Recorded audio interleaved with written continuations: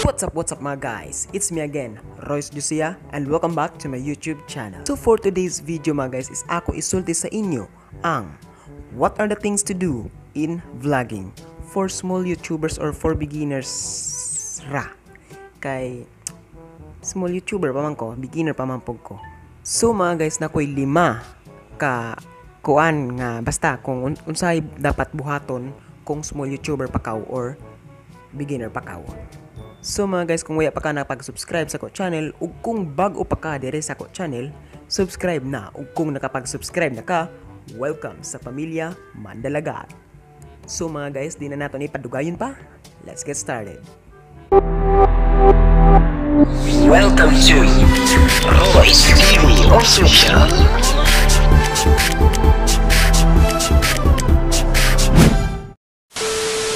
Number 1, content.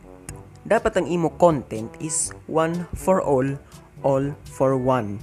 Kay kita na mga small YouTuber dapat maggawas ta or mag-release kita ng mga video dapat informative sanan, dapat relatable sa lain tao. Kay kung sa imo ra kaugalingon ang imo i-vlog, sa imo ra kaugalingon ang imo i-video, so waya pay karadyaw interest ang mga viewers, so i-skip gyud nila ang imo video. Number 2, time duration. Time duration. Dapat kung mag-vlog kita, dapat ang time duration is minimum of 4 to 6 minutes only or 4 to 7 minutes only. Kay para ang mga viewers dili ma-bored. Syempre di pa kita karadyaw kilaya, di pa kita karadyaw sikat, di gid kilaya. So medyo murag ang ila hanapon pa siguro is kanang mga informative content. Dapat kung mubo ra ang imo video, dapat informative ha, dili lang puro ka bulastogan. So dapat ang imo dapat ang imo time duration is 4 to 6 minutes kay para ang mga viewers dili ma-bored. Number 3, ang thumbnail. Dapat ang imo thumbnail is connected sa imo content, dili ka mag-clickbait. Unsa man ang clickbait? Isang false advertisement, false advertisement, hindi makatotohanan, di ba?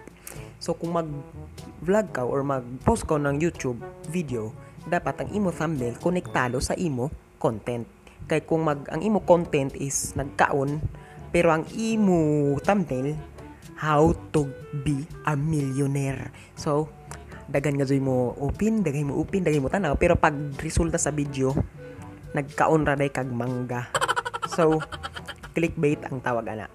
So kung maghimo kag thumbnail, dapat connected sa imo content. Number 4, ang title. So parehara ang title. Kung magsuyat ka ng title, dapat connected ra gihapon sa imo thumbnail or sa imong content. Kung ang imo title dapat taason kay dakan ang mag-search is bisan naara didto sa imo gi-type na mga words, mugawas ang imo video. So for example, mag-post ka nan how to be guwapo, how to be handsome di ay. Dapat English kay sa YouTube mo detect ra ang word kung English. So how to be handsome.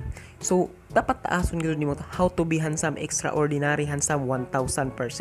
So naa dinha na mga word ang mugawas kung naay mag-search sa ingana na content. And last but not the least mga guys, ang personality nimo. Dapat ang imo personality ha dili boring, dapat entertaining ka bisan ingani ra na mga video dapat mag-entertain ka, dili ka boring. So dapat kung mag-vlog ka, entertaining ka jud ha. Dapat magkuan ka ng mga patawa factor, pakuan factor kanang may ingana ba, dili para sa maghinuktok ra ka mag-vlog. Hi guys, welcome back to my YouTube channel.